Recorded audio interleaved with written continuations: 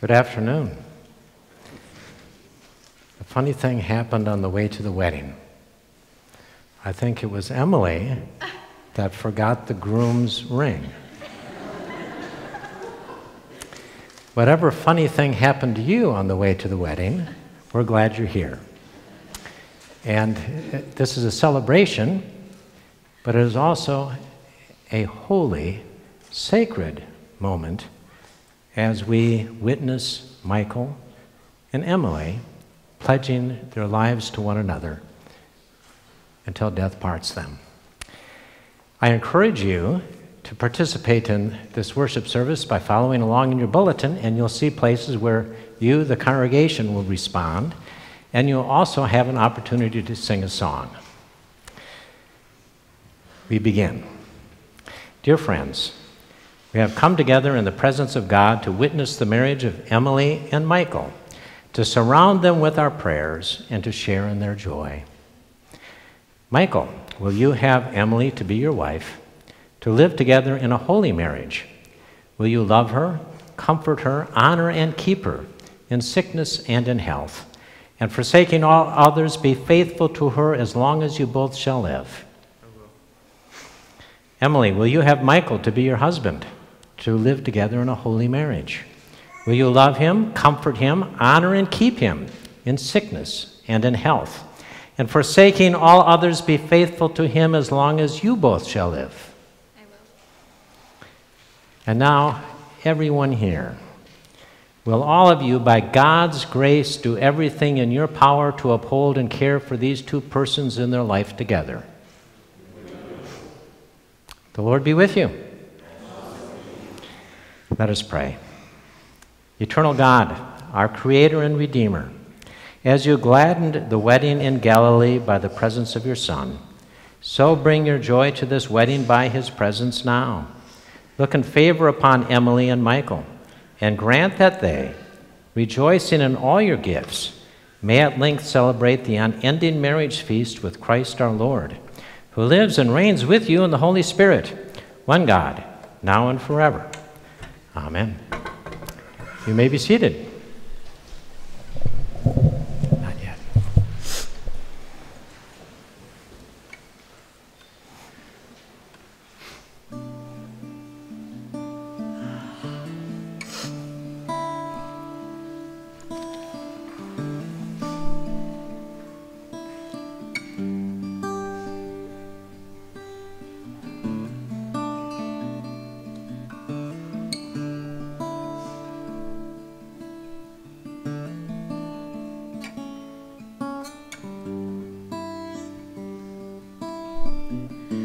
You call me out upon the waters, the great unknown, where feet may fail. And there I find you in the mystery, and oceans deep, my faith will stand. I will call upon your name and keep my eyes above the waves. When oceans rise, my soul will rest in your embrace.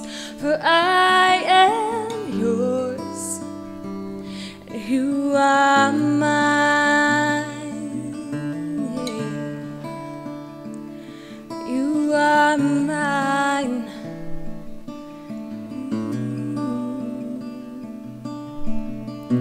Your grace abounds in deepest waters. Your sovereign hand will be my guide. Where feet may fail and fear surrounds me, you never fail, and you won't start now. And I will call upon your name and keep my eyes above the waves. When oceans rise, my soul will rest in your embrace. for I am yours, and you are mine. Yeah. You are mine, Jesus, you're mine.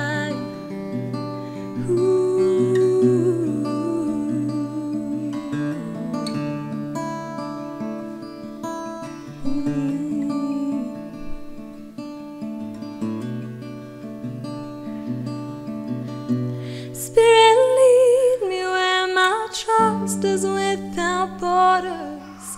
Let me walk upon the waters wherever you will call me. Take me deeper than my feet could ever wander, and my faith will be made stronger in the presence of my Savior. Spirit, lead me where my trust is without borders. Let me walk upon the waters wherever you will call me. Take me deeper than my feet could ever wander, and my faith will be made stronger in the presence of my Savior. Spirit, lead me where my trust is without borders. Let me walk upon the waters wherever you will call me.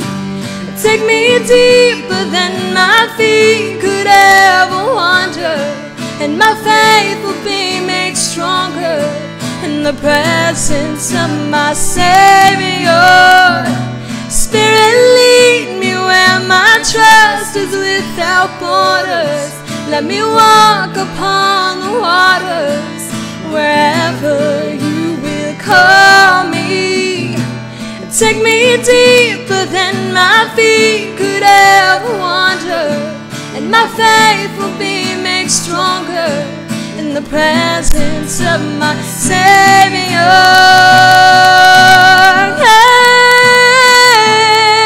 Hey, my Savior,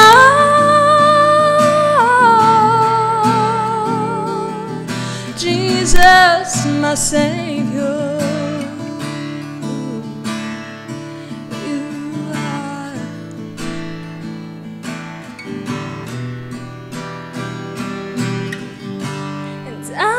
Call upon your name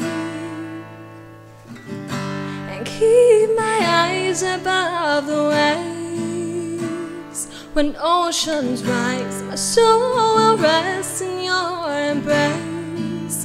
For I am yours, and you are mine.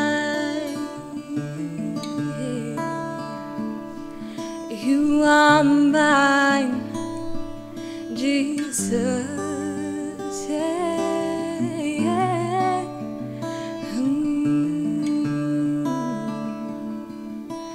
You're mine.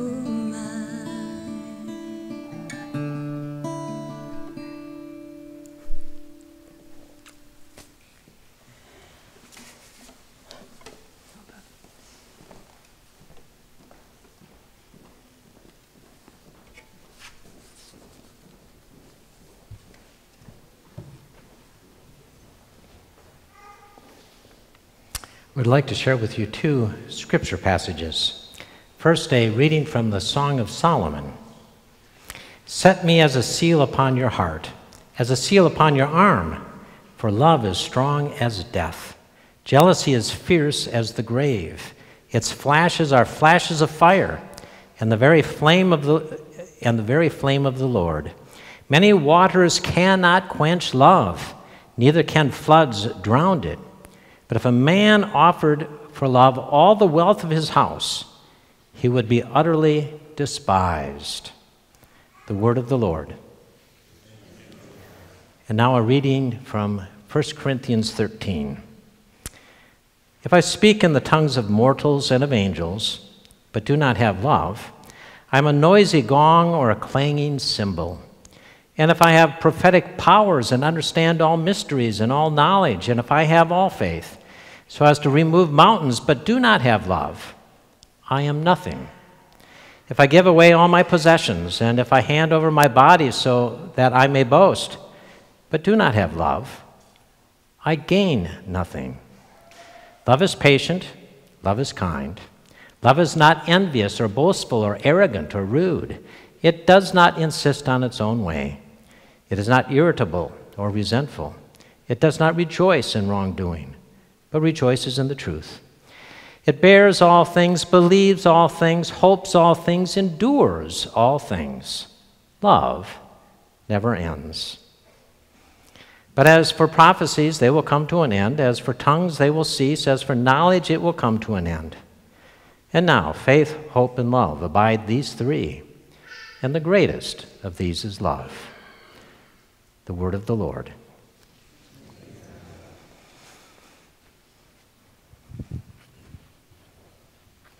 I have a moment to share with you in the form of a sermon. So grace and peace to you from God our Father and our Lord and Savior Jesus Christ. Amen.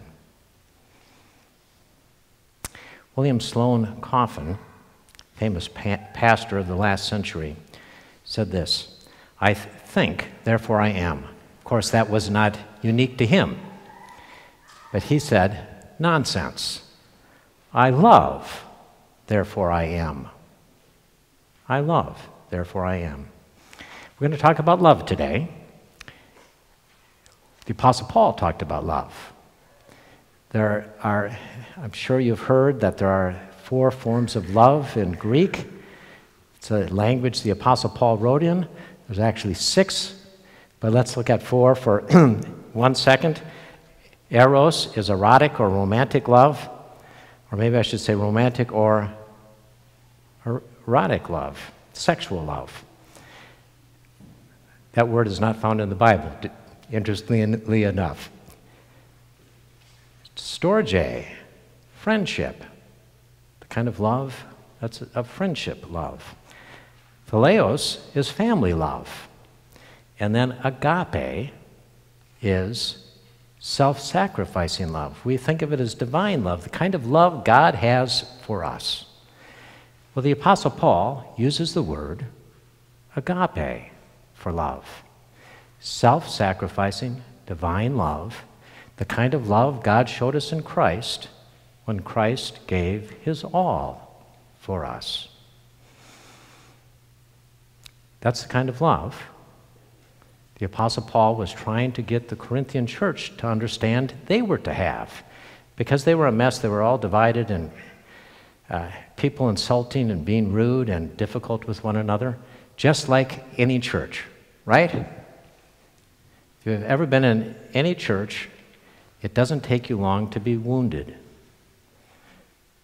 The Apostle Paul says, you are to love, meaning it's through those wounds, when we wound each other, that God teaches us in the community of faith to love. Well, guess what, Michael and Emily? You are getting married. God is going to teach you love in marriage. He's going to teach it to you very often through the wounds you give each other. Let me give you an example. I told everybody last night that Monday night, came home for supper. I usually eat supper 7 o'clock or later, and I came home at 7 o'clock. Mick had already left because she had a meeting at the church. And I ate supper, and my lower lip grew about that big. It was huge. I wish I had a picture to show you. It was huge. So when she got home, I said, don't wash that plate, I'm sending it to the FBI. And of course, she said, kiddingly, I don't have time to mess with your food, and you know it. It's much different than her response to me when we were first married. Mick is an excellent cook, a very good cook. She takes pride in her cooking. But one day at supper, I said, boy, this is really good, Mick. This is great. And after a couple of more bites, I said, would you please pass the salt and pepper? And oh, did I wound her? Her response was, don't you ever have anything good to say?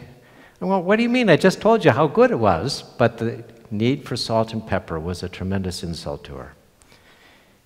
Just think, 35 years, and now I can suggest she's poisoning me, and she laughs it off. Now, it just doesn't happen to me. It happens to everyone. Maxie Dunham, who is a pastor, in his day he served these huge congregations, 20,000 members, and he was at one time the editor of The Upper Room. And he said when he first got married, now he's a pastor, and he married his wife 1 year out of high school. And he said his wife, in their family, they would laugh, cry, hug, argue with one another. And he said we didn't do that. We reasoned things out. So he remembers one night when they were early in their marriage, she wanted to discuss something with him. They were in the bedroom. And of course, she yelled and argued. And he said, my, when you want to talk this over reasonably, I'll be downstairs. And you know what he said about that? I'm sure I killed something in her that day. And he said it took 7 years before he knew how deeply he wounded her. And what did God put Jerry, his wife, in his life for? To teach him how to love and argue and hug and cry. Well, that's what God's going to teach you guys. Is it easy? It'll be hard, but it'll be great because, oh, such meaning comes into your life. And you learn love. Not to be arrogant, rude, resentful. Love the truth. Might even cry. Excuse me. It's more than might even. You are going to cry with one another. So, you know what? I have a lot of stuff to say, but I'm not going to say it. I just want you to remember this. How can you think about this? How can this help you? How can you put the Apostle Paul's words into action, knowing that God is up there working in your life to teach you through one another? Remember, first and foremost, and I probably have told you this already, that Michael, Emily is a gift from God. Okay? Emily, Michael is a gift from God. Michael, remember, she's the best thing that's ever happened to you. Okay? Emily, Michael is the best thing that ever happened to you. Now, Michael, I know this is hard to imagine that sweet Emily might be someday rude, arrogant, and resentful toward you. And when you start feeling bad, just give me a call, because I'll give you a big dope slap. And I'll remind you that God gave her to you. She is the best thing that God has given you. And he did it just so you will learn to love her always. and Emily.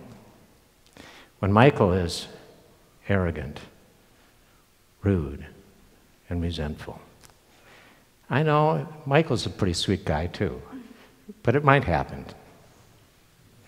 It's very often we're wounded more by our others' wounds. When we wound them, we're wounded more sometimes.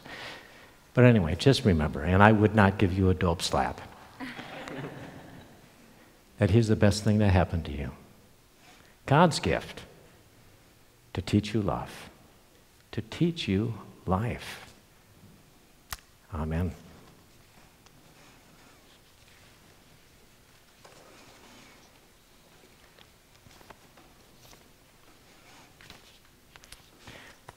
We're going to sing a hymn.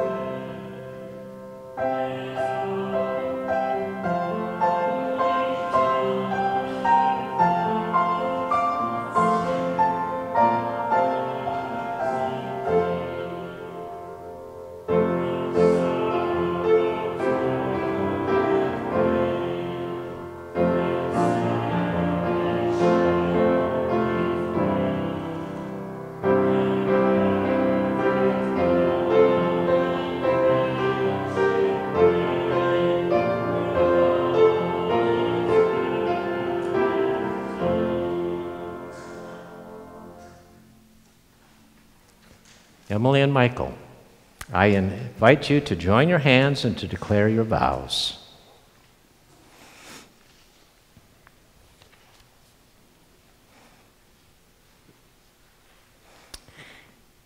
Michael, repeat after me. I take you, Emily, to be my wife. And these things I promise you. I will respect, trust, help and care for you. I will share my life with you. I will forgive you as well as we have been forgiven. And I will try with you to better understand ourselves, the world, and God, through the best and worst of what is to come, until death parts us. Now, Emily, I take you, Michael, to be my husband. And these things I promise you. I will be faithful to you and honest with you. I will respect, trust, help and care for you. I will share my life with you. I will forgive you as well as we have been forgiven. And I will try with you to better understand ourselves, the world, and God, through the best and worst of what is to come, until death parts us.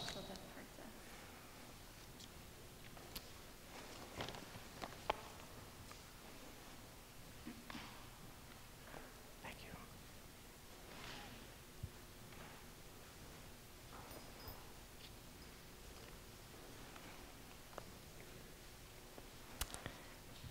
We give you thanks, O God, O God of grace, for your love and faithfulness to your people. Bless these rings that they may be symbols of the enduring commitment Emily and Michael have made to each other through Jesus Christ our Savior. Amen.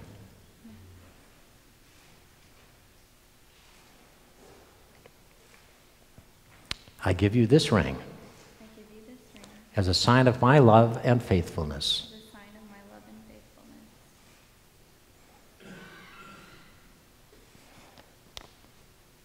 I give you this ring as a sign of my love and faithfulness.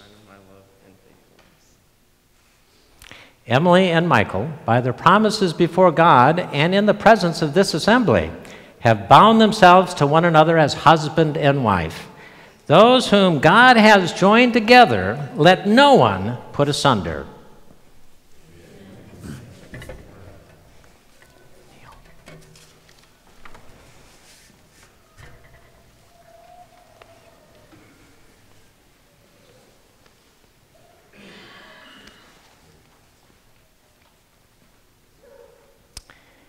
The Lord God, who created our first parents and established them in marriage, establish and sustain you, that you may find delight in each other and grow in holy love until your life's end.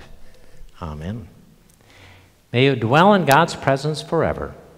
May true and constant love preserve you.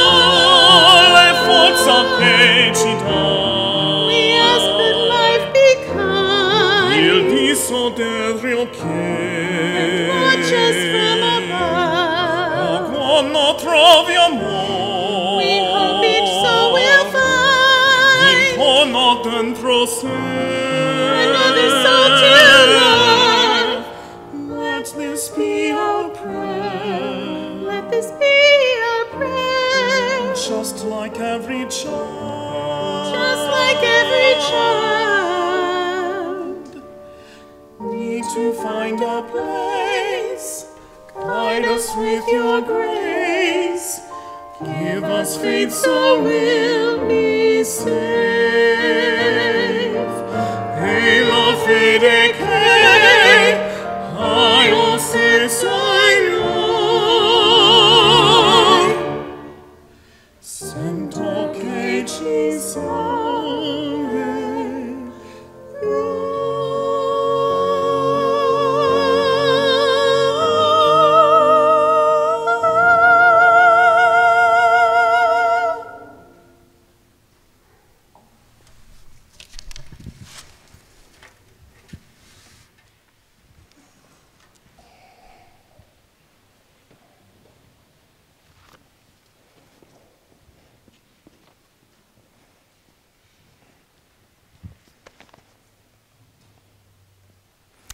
Our service continues with the prayers. Let us bless God for all the gifts in which we rejoice today. We praise you, O God, for the joy that Emily and Michael have found in each other, and pray that the strength of their love may reflect your gracious love and enrich our common life. Gracious and tender God, God of love, from your great store of strength, give them power and patience, affection and understanding, courage and love toward you, toward each other, and toward the world. Gracious and tender God. Most gracious God, you have made us in your image and given us over to one another's care. Hear the prayers of your people that unity may overcome division, hope vanquish despair, and joy conquer sorrow, through Jesus Christ our Lord. Amen. Please rise. Let us pray together the prayer our Savior gave us. Our Father, who art in heaven, hallowed be thy name. Thy kingdom come, thy will be done, on earth as it is in heaven. Give us this day our daily bread, and forgive us our trespasses, as we forgive those who trespass against us. And lead us not into temptation, but deliver us from evil. For thine is the kingdom, and the power, and the glory, forever and ever. Amen. And now, receive this benediction. Almighty God, send you joy and truth to keep you all the days of your life. The hand of God protect you, the holy angels accompany you, and the blessing of Almighty God, Father, Son, and Holy Spirit be with you now and forever. Amen.